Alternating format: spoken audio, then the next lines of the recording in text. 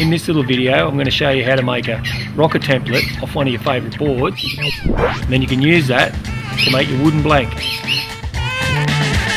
Grab yourself a sheet of thin ply or MDF and 4 large pieces of hardwood or a few bricks. Place them so they support the board. Then tape a pencil onto a thin piece of aluminium or timber.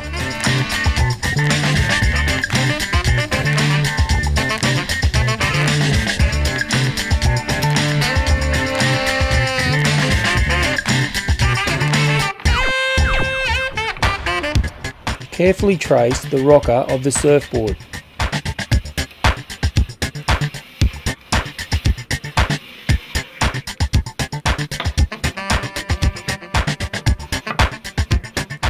Move each block to complete the line.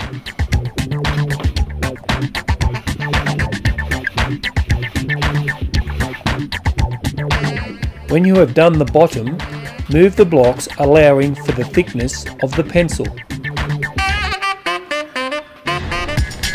Support the deck and repeat the process.